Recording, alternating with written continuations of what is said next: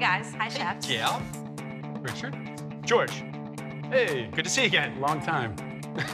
Ever since we got to Boston, people have been writing to us about how they can come taste the food on the show. So tomorrow, you'll cater a tasting event for Boston's biggest foodies and Top Chef fans right here in this kitchen. We tweeted out to Boston that we were doing this event, and we had over 15,000 responses in one day.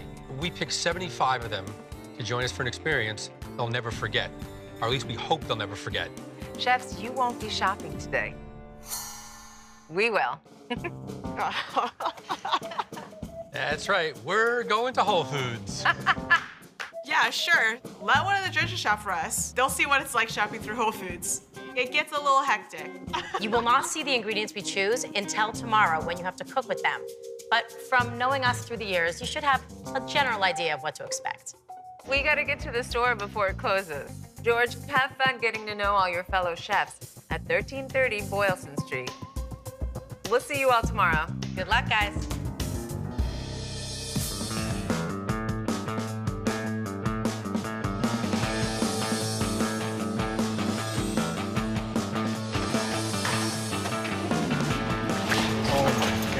What we got, buddy? Cloves. We have 2.5 hours to prep and cook a tasting portion dish for 75 Top Chef superfans. It's definitely nerve-wracking to have one of the judges shop for your ingredients. Now we're seeing everything for the first time. You have to think on your feet. Lamb. You got my own? Yep. I'm really excited to see Chef Tom shop for me in a way where I can go a few different directions. Utilizing all these ingredients will definitely pack a lot of flavor into my dish. Oh. Roz, tandoori, me, man. This is what I was most afraid of. In Richard Blaze's pantry that he shopped for Doug and myself, I feel left with a bunch of ingredients that don't necessarily go together. Along with the doer of liquid nitrogen and the quart container of VersaWhip, I'm recognizing that I'm gonna have a bit of a struggle getting a cohesive dish assembled today. I need a place. It's gonna be a weird day, Dougie. Adam is definitely a little bit flustered, but I'm not too worried. I'm just really gonna try and focus in on 1 or 2 big flavors and do what I can to bring them out. You took kimchi? Yeah. I'm not using it. Ginger, jackfruit.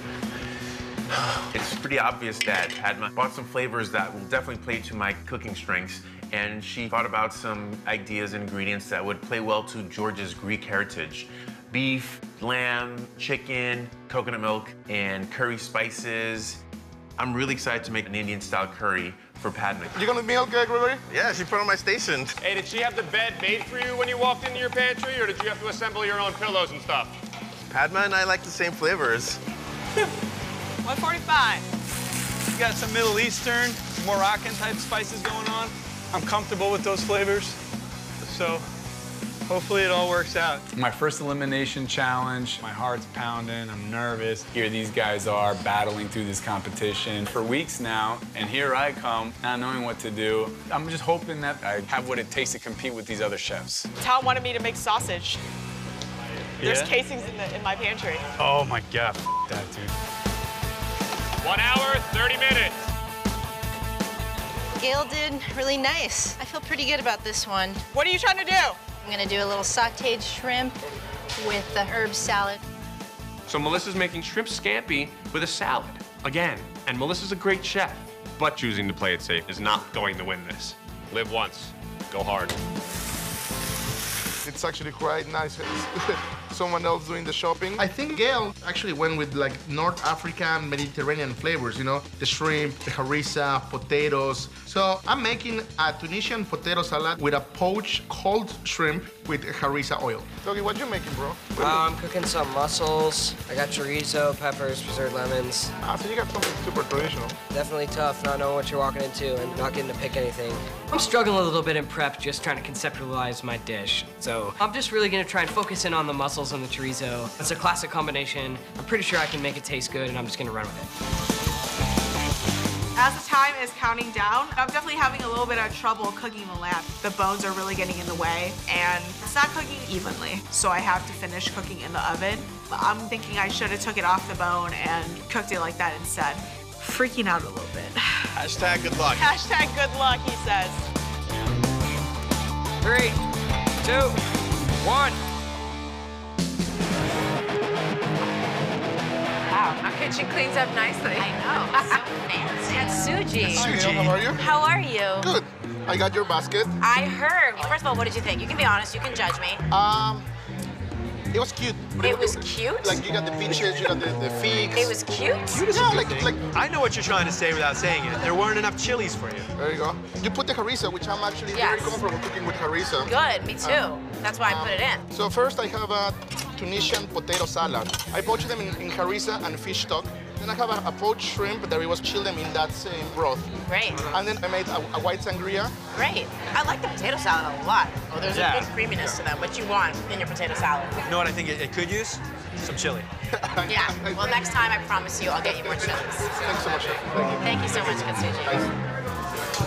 Hi, Gregory. It Chef. smells delicious. I hope I did your ingredients proud. Thank you so much. Those right here.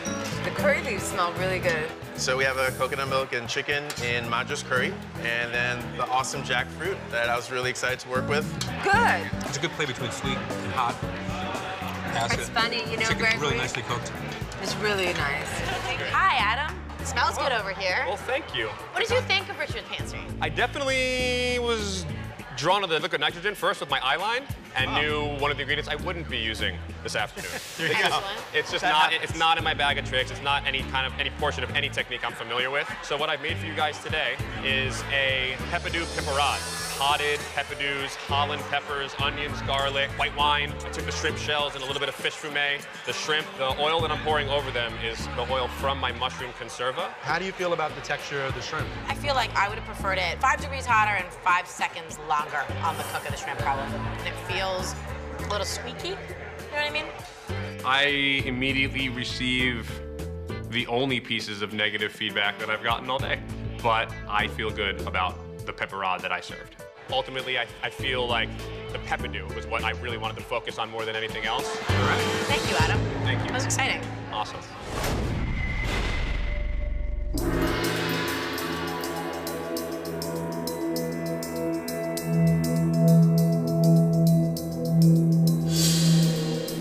I thought all the food was really flavorful and creative. Everybody had a great time. I was really happy to see that we were all well represented, but there were mistakes.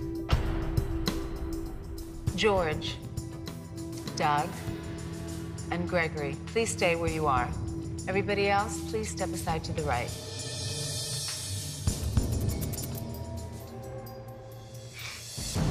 You three were our favorites of the night, so congratulations. Exhale. George, to get a second chance and to come back and perform the way you did today, I thought that was truly impressive. Well, someone did nice shopping for me. The lamb meatball, really great use of putting beef in with the lamb to make sure that there was enough fat in there. And the lentils were great, too. You really infused a lot of flavor into both components of your dish. Thank you. Doug, this is the most savory, soulful, and well-spiced dish I've had of yours. I kept on overthinking, and then eventually it was like, just go with it. When you think about it, chorizo and mussels and garlic and peppers, these are all things that naturally go together. So it's a great job of editing down your choices, and you put together just a powerhouse of a dish. Thank you. Well, Gregory, I mean, this dish was otherworldly. It was like a show and tell at your station. You had the jackfruit, it looked like an alien autopsy out there. We're always looking to give the guest an experience, and I think you delivered that. Awesome. Thank you. The star of the dish was the chicken. It was perfectly cooked, gave us great flavor. You didn't disappoint. Okay. Thank you. Gail, please do the honors of announcing the winning chef. Well, the winner was the person who, in the end, was able to look at this laundry list of pantry ingredients and find something flavorful, really clear, and really inspired. And that person was Dougie. Nice work. It was really great. Fantastic dish, Doug. Awesome. Thank you, guys.